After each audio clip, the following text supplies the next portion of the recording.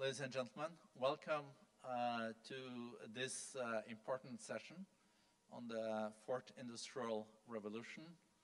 We have a great panel, some of the most insightful people on the power of the new technologies in the world and how we can apply these new technologies not only to increase competitiveness, but also in the interest of humankind. We know that this fourth industrial revolution is happening at a pace that is unparalleled. The first industrial revolution that started in England took 100 years to spread outside Europe. When we had the telephone, it took 75 years to get to 100 million people with a landline, 100 years. The internet has spread in a decade, and many people know, have access. Unfortunately, not everyone. In fact, 3.6 billion people don't have access to the internet yet, at least not with broadband, so it works extremely well. That's another initiative that we are working on. This is an initiative, the World Economic Forum. But today it is really about how we can make sure that the new technologies that we all are so familiar with, artificial intelligence, Internet of Things, but also how we can use big data in a productive way, so we can also make our world more prosperous. And as many of you know, the World Economic Forum has now 15 centers around the world related to the fourth industrial revolution. I was just in a meeting with His Highness, the Emir of Qatar. We also discussed the future possibility of a center here in Doha. So let me then, without any further ado, introduce the panel. Here to my right-hand side, we have His Excellency Mohammed bin Ali Al Mannai, Minister of Communications and Information Technology of Qatar. Welcome, Minister. And then we have the Honorable Minister Paula Ingabire, Minister of Information, Communication, Technology and Innovation of Rwanda. And I'm looking forward very much, Paula, to be in Rwanda later this week, where we're going to have the inauguration of our center in Kigali. It's great. And Inga is also, Paula is then also a member of the Board of Trustees of the World Economic Forum. And that is the same with Patrice Motsepe. He's also a board member of the World Economic Forum, but also a founder and executive chairman of African Rainbow Minerals, and a big supporter of our center also in San Francisco. And last but not least, Achim Steiner, administrator of UNDP, United Nations Development Program, also very committed to these new technologies, and also a supporter of this Edison initiative that I just mentioned. World Economic Forum has brought together many telecommunications companies and other companies with the aim of getting access to the internet for the 3.6 billion people that have no access, at least not the access that they should have. But let me start with the host of the Doha conference, and with Your Excellency Mohammed bin Ali Al Mannai. We know that Doha has developed a lot. You know, kind of a docking station for also financial services. We know the incredibly important role of Qatar in natural gas and LNG as a bridge from a fossil fuel-based society to a renewable society. So where do you see Qatar moving when it comes to the new technologies? What is your vision for Qatar? Welcome, Minister. Thanks, Paul, for hosting us today. Just to give a vision about the future, maybe it would be good to recap on what has been done in the country. I think over the past 20 years, the country has moved from or has moved in liberalizing the telecom market and has moved from simple IT-based or simple technology use to very much sophisticated. So today we see that the country, in terms of access, we have 99% fiber across country, 5G technology being rolled out. A data center has grown from one simple data center to a 3 data center operators, operating 10 different facilities that are hosting 2 of the hyperscale cloud service providers in the globe. We have invested a lot in submarine cable, satellite, so we excel almost in every angle of infrastructure as if we speak today. So technologically, as an infrastructure, we are very much ready and capable as a country. And from government service point of view, we have moved from few government electronized services to more than 1,500 digitized government services as if we are speaking today. That actually left us with a big challenge about what's next and how we can make use of the new technologies that are coming. And for that, we are setting priority for ourselves, and I would speak about 3 main priorities that we are looking after. First is that how we can rescale the existing resources in order to cope with the 4th industrial revolution requirement. I think skilled resources is a challenge globally, and if we aim only that we will deploy technology and just bring new resources in, I think we would be doing a mistake. We should invest on equipping the existing skills and resources to meet the future requirement. And I think the majority of our investment in the future would be for change management and equipping the existing resources to cope with the technological change that's coming. And as a second priority for us as a country is how we can move the government services from being service-centric or technology-centric, if I would have to call it, to a citizen or business-centric. That's a big change of how you make your services being delivered to consumer or to your citizens, which require a lot of work more than just simply saying moving from technology to a service-centric, because here you would have to deal with existing governance model that existed for so long, the legal framework, and also people practices and how they are used to gain the service. And the third priority for us is that, as I have said, we have excelled in infrastructure, so we need to capitalize on that and make sure that we are getting the right return for it. So we are actually enhancing our legal regulatory framework in order to make that infrastructure usable by hyperscaler cloud provider and international companies in order to deliver their services, at least for the region, through Qatar as a platform for the region. I think we have done few success, or we have few success cases there, but it's yet to be open for the rest of the world in order to join us in this. Thank you. Shukran, Minister. Then to you, Paula Ingabire, Minister for Information and Communication Technology in Rwanda. Firstly, congratulations on having a minister with that kind of portfolio. We know that President Kagame also is very ambitious when it comes to these new technologies. And I know that you also formed a data policy,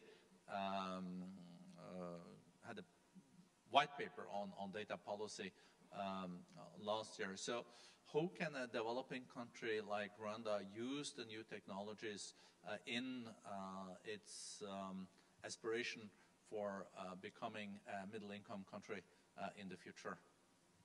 Thanks, Borgen. It's definitely a pleasure to be here today with the rest of the panelists. And just speaking off on what you just mentioned, which is the data protection and privacy policy, which in many ways we've also benefited from, partnerships such as the one that we have with the Forum, and leveraging that to be able to curate a policy or a law that is relevant to how we see the processing and collection of personal data. And so this is an important step towards, positioning Rwanda as a digital leader in the innovation space. And back to our, vision of being a knowledge-based middle-income country, when you talk about knowledge-based, you can imagine it's the use of information, of high skills, to really, take the country to the next level. And so this data protection and privacy law provides a necessary foundation that will transform Rwanda into a data-empowered society.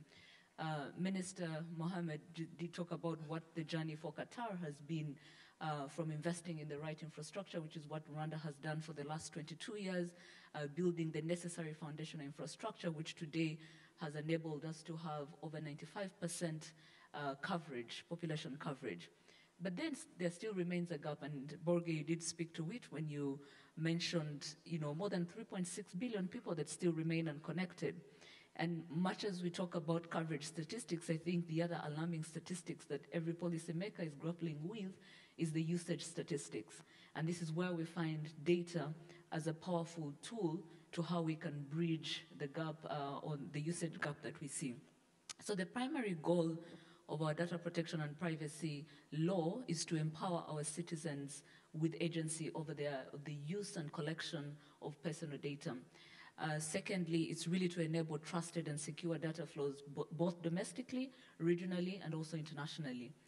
But also, in many ways, as we position ourselves to become, a leader in innovation, it provides regulatory certainty for businesses, whether it's the local businesses with which we are trying to build capabilities for, or even international businesses that are looking to set up presence within Rwanda on the continent, giving them that regulatory certainty for the investments that they will be making. And finally, it's really accelerating our ambition to become a knowledge-based economy.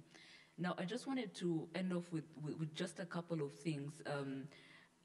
When you look at the data governance frameworks, what does it help us to achieve? It's the balance between the benefits and risks of collecting and using personal data.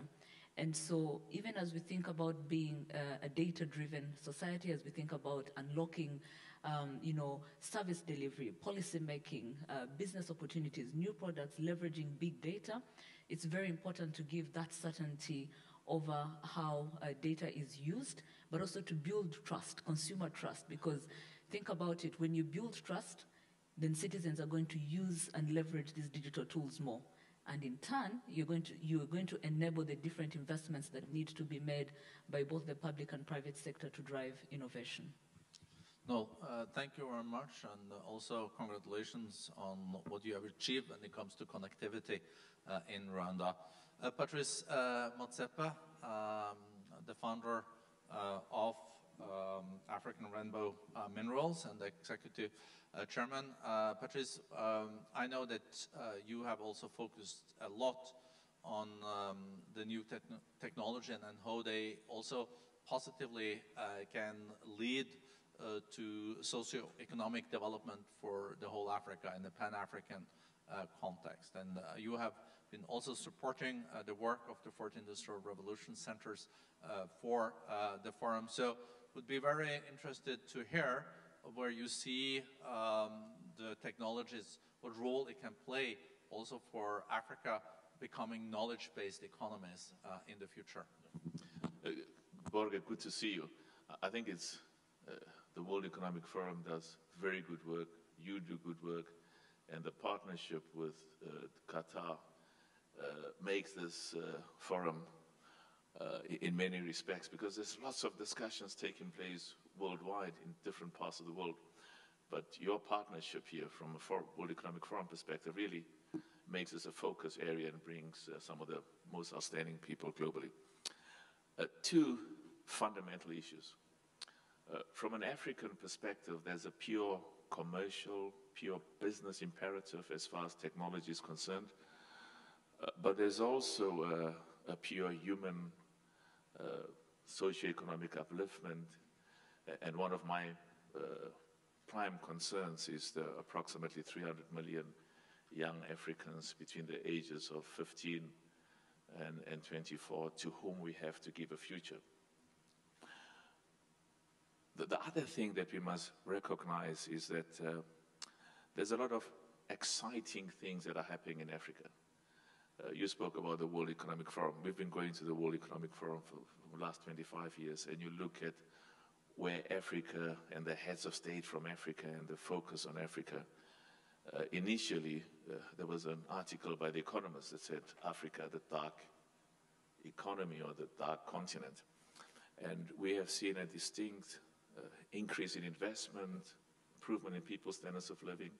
But Africa is still behind technology, whether it's automation, robotics.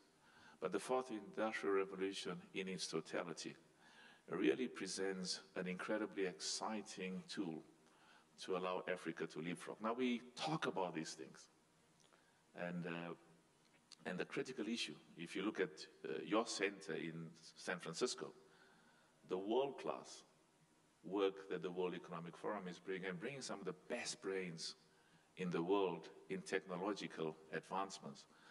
So I am absolutely confident. I was listening yesterday when they were talking about all of these advances in whether it's edtech, technology in relation to health, technology in relation to agriculture, technology in relation to e-commerce, technology in relation to fintech, as well as what President Kagame is doing in terms of the exciting work that the government is doing using technology. So in conclusion, there's a need for a significant greater amount of investments. I mean, the companies that I'm associated with will be spending about $5 billion over the next 3 to 5 years in investment, bricks and mortar, in Africa. We do business worldwide, in Asia, in America, in Europe. We've got investments in South America, but for us, the best place to be is Africa. And the most exciting area in terms of investment is how technology, and whereas the best technology in the world is still, as a matter of fact, from Silicon Valley, as well as from parts of Europe. Of course, China is now also making great technologies. We want to encourage Africans to develop African technology that is uniquely positioned to make use of the exciting opportunities. So I'm saying in conclusion that, let's keep an eye on Africa. And this thing that Africa needs help and Africa will grow because of aid and because of donations. I mean, no economy in the world has grown because of aid, because of donations. I mean, we, through the Family Foundation, have a huge obligation to give back to the continent that has made us. But it's about entrepreneurship. It's about private sector, partnership with governments, what you and Klaus call the public-private partnership, which is a basis for the future. But I'm excited and confident, and technology will indeed change the face of the African continent. Thank you so much, Patrice, and thanks for your kind words. I really appreciate what you said about that for your companies, the best place to be is in Africa. And we also have to see development of African technologies, but the prerequisite for leapfrogging is also access to the internet, access to the competence. And here I think Akim Steiner comes in, UNDP. You also heard what Patrice said. No country have grown out of poverty due to development assistance, but due to investment. So how can you, and how do you see the UN and the international organizations in this context of the fourth industrial revolution, making sure that countries can leapfrog and that you don't see an increased kind of differences increasing between nations, because we know in the platform economy it is a tendency that the winner takes it all. Thank you, Borg. And following on Patrice's comment, I think the statement that no country will develop because of aid, I think is a very true one. I think where we are today, it is more that in an organization such as the United Nations Development Programme, what we look for is how can we help countries overcome the constraints they face in actually realizing their objectives, whether it is Rwanda now, whether it is South Africa, or indeed any other country. And I think the first thing we have to recognize is that, enterprise is central. It drives, it invests, it expands markets. But we often neglect that the success of enterprise is also premised on, Paula spoke about it, for instance, with the digital data and rights legislation. It is on regulatory environments, it is on base infrastructure, it is on investment that allows a private sector economy or a market to emerge. And I think when we look at the global economy today, the first thing we have to recognize is we're at a very difficult point in time. There are countries who have resources, but actually, as of the beginning of 2022, there are 82 developing countries that are debt vulnerable, meaning they are one step away from actually essentially being in a very critical situation, declaring default.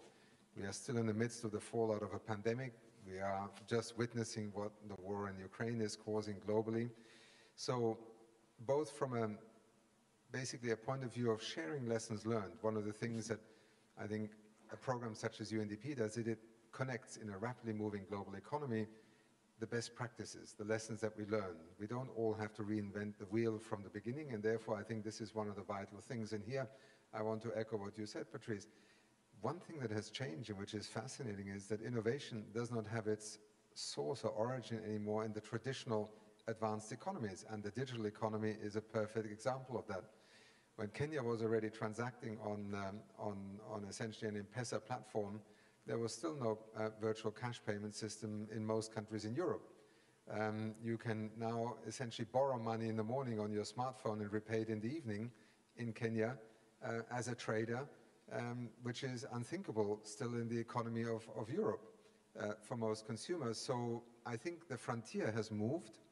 I think innovation is moving, and if you just look at also how Africa is beginning to invest across the continent, the iHub in Nairobi having been bought up by Nigerian entrepreneurs, that network of investment that is happening. But, and here we come back to it, a digital economy is not just the fiber optic cable, it's not just the winner takes all first starter, it is actually building a digital ecosystem in which inclusion, and you alluded to that also, Paula and the Minister, are ultimately fundamental design elements. So how do you create public policy that, in a sense, advances inclusion while at the same time creating the incentives for businesses to emerge? How do you retool an education system that allows school leavers to enter the labor market in a way that they can become successful players in the digital economy? How do you deal with a financial system that in most countries struggles in actually providing finance to startup businesses? It's the last thing they normally lend to, and yet these are the great champions in the digital economy. So let me just say, I think in the way that we look at how we can accelerate, and there is, in my mind, no doubt, digital is transforming every aspect of our economies, of our daily lives, of the development pathways of nations.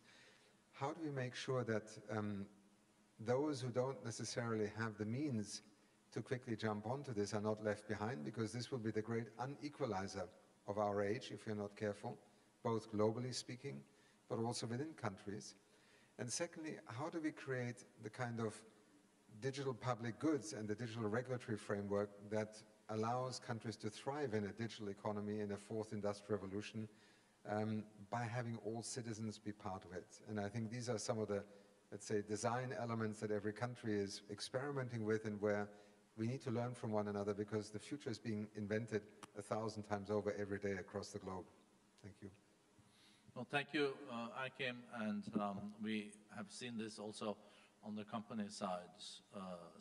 If you look at the 10 most highly valued companies globally with the highest market cap, at least these statistics was correct before the energy crisis. I think there's been some recent changes, but if you looked at the 10 most, the companies with the 10 companies with the highest market cap, 7 out of 10 were technology companies just a few months ago, and none of them existed 20 years ago. So that shows how fast things are happening. We saw it during also the COVID with the digital transformation. I think what would have taken maybe a decade or two just happened in 2 years, the way we communicated with each other.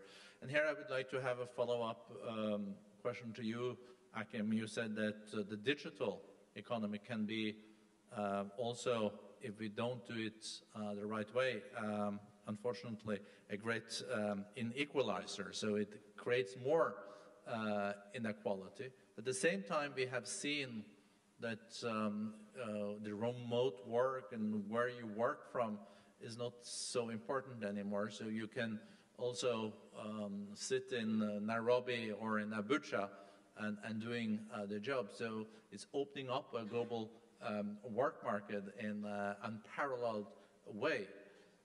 Do you see currently the digital economy moving in the direction of giving opportunities for billions of people that did not have an opportunity before? Or is it today, are you afraid it's just going to underline already the inequalities that we are seeing globally?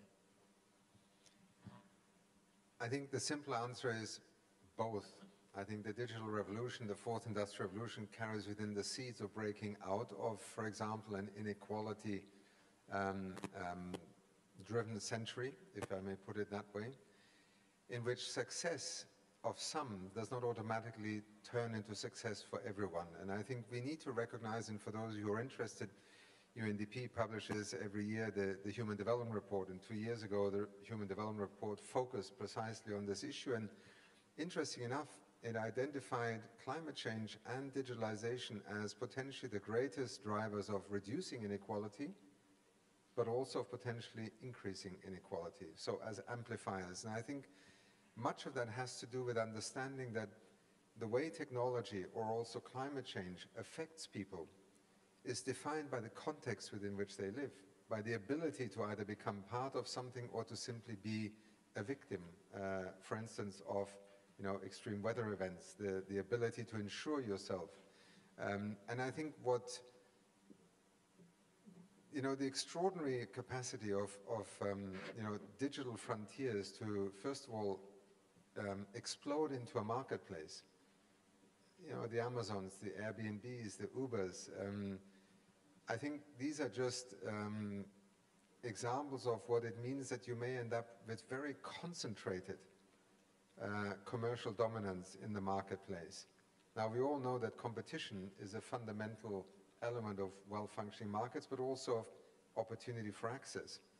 So I think there is an element of understanding that digital public goods needs to be part of a digital ecosystem, because that way you can, in a sense, both enable entrepreneurial and investment capacity to be mobilized, but you don't surrender the choices about a society's pathway simply to a technology outcome. Finding that balance is what good regulatory experiences have demonstrated. And in that sense, I think we still have to see, because you say billions of people have benefited. Yes, maybe not yet billions, because only half the world is really connected to the internet. But hundreds of millions have benefited from, being in a financial economy where they suddenly could actually exist. Remember, before digital, before the M-Pesas of this world and other, fintech inventions, most people who did not have an address did not exist in a financial system, did not have collateral. Now you have tens of millions of women being able to transact financially in our financial system. Unquestionably, a breakthrough. But access to technology, affordability, these are some of the variables that will define whether this becomes the DNA of digitalization, or maybe, leaving too many people behind. And that, I think, is still ahead of us. No, very thoughtful. We have 5 minutes left of our panel, so I don't know who wants to be next to comment on what just Akim said. Mr. Mohammed, and then I'll go to Paula, and then to Patrice. Yep. I think that digitization is impacting every aspect of life that we have, and if we would have to talk about specifically businesses, I think the terminology of offline, online type of businesses is very appealing to me nowadays. The online world is growing, so we shouldn't leave the offline world. So the offline businesses actually need to be taken care of. They need to be brought to the level where they can be digitized, where they cannot actually do businesses based on new reality and based on a new world or a fourth industrial revolution that's coming. So we should not leave them behind. Thank you. Thank you. Paula? So very briefly, what I would want to add on that is there's definitely power in working together.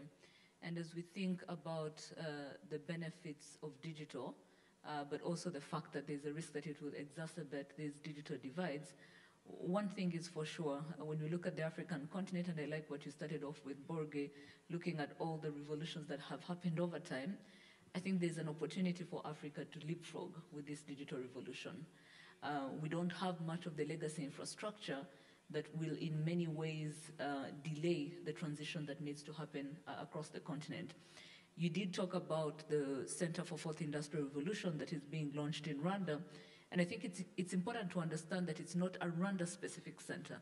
It's a center that is meant to support efforts across the African continent when it comes to aligning and putting in place technology governance frameworks that are going to unlock the opportunities that we have on the continent.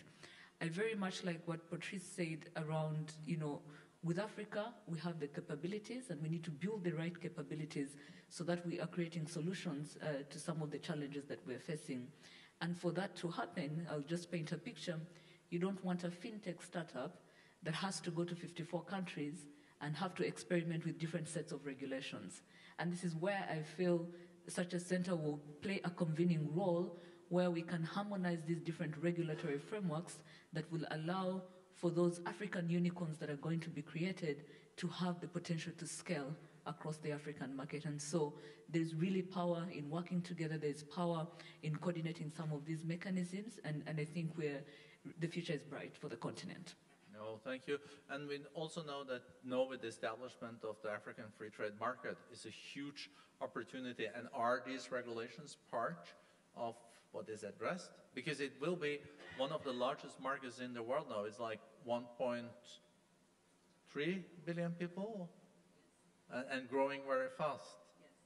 And this is where one of the things that are being championed, and by the way, South Africa also hosts the other center. And so there's that collaboration that is happening between those centers to champion cross-border data sharing, governance frameworks. Because as we think about, e-commerce, the Continental Free Trade Area Agreement, fintech across the continent, you don't want to be dealing with different ways data is treated across the different parts of the continent. And so even through the CFTA, we're championing these cross-border data sharing frameworks that are going to unlock this opportunity.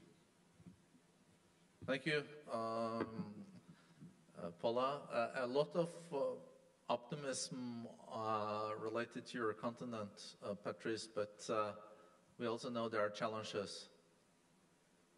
Well, there will always be challenges. And, but I think what Akim said is absolutely correct.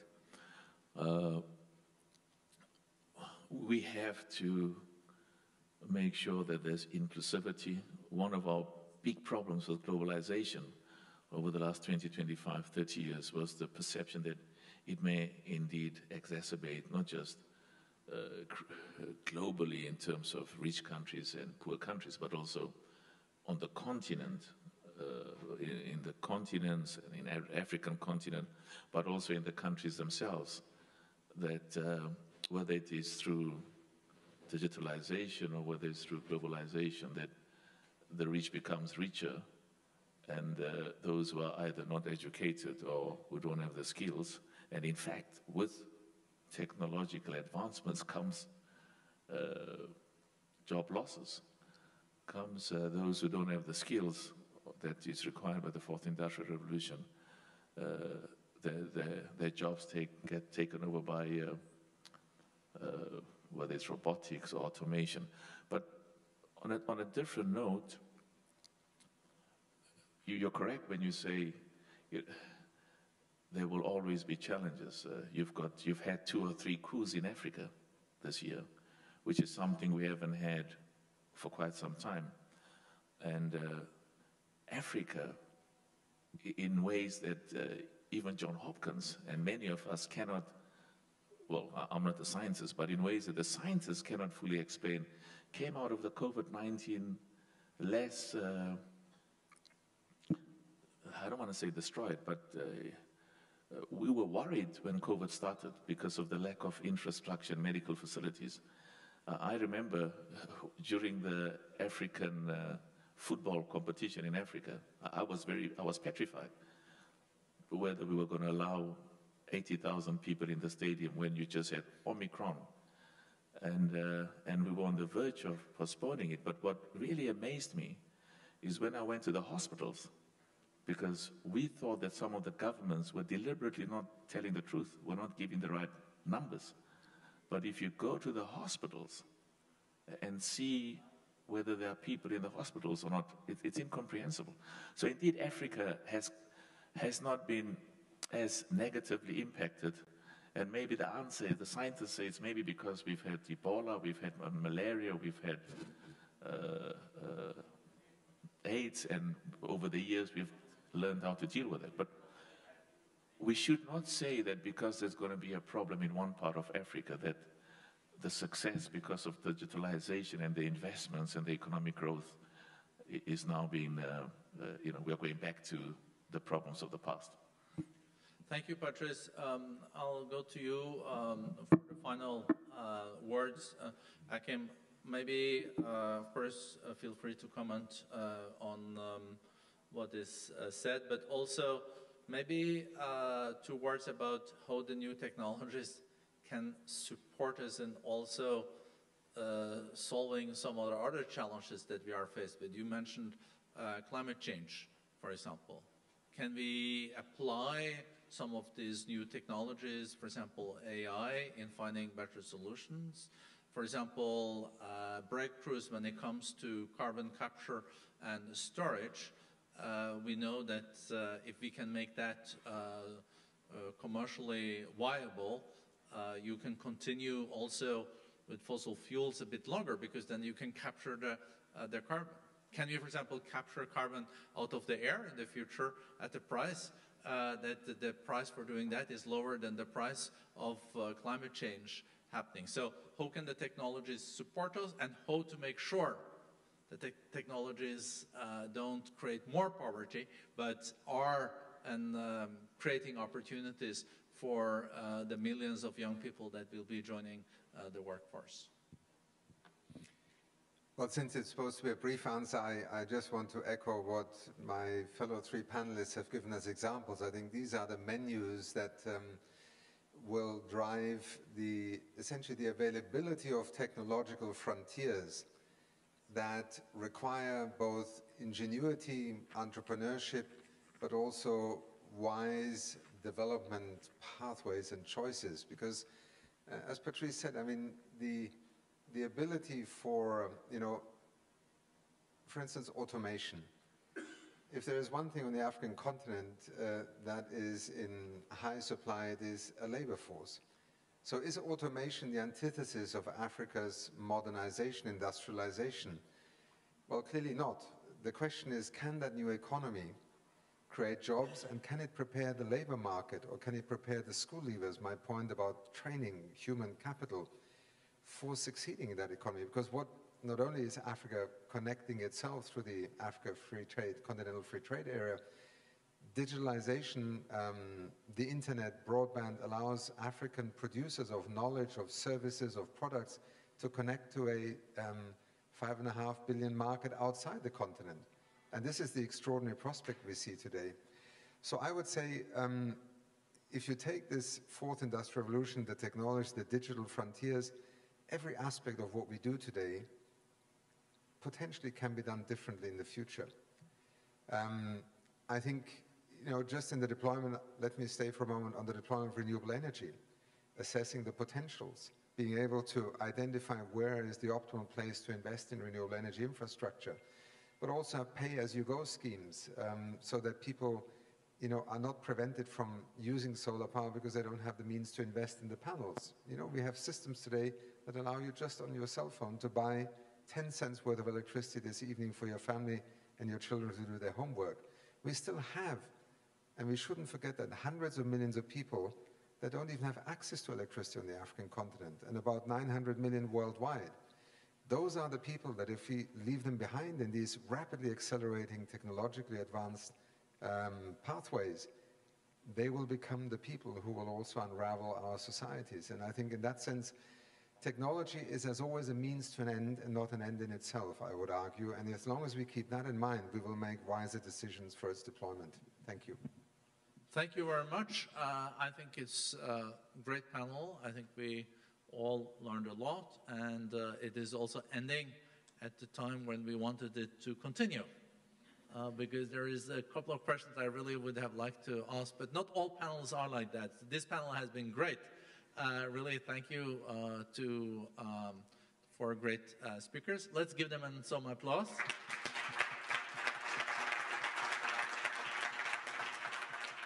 And a special thank you, of course, to you and the minister, and also to Qatar for hosting us here. So, good luck.